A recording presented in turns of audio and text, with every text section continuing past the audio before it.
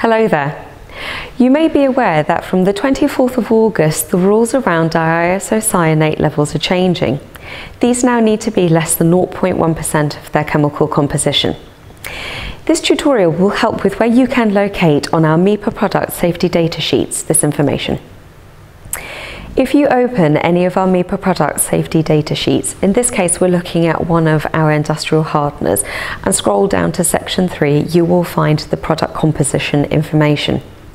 In this area highlighted in yellow, you will find information on the percentage levels of diisocyanates.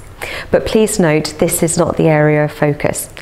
At the bottom of section 3, the area highlighted in red and indicated by the skull and crossbones, this is the correct information that you need. This level needs to be less than 0.1%.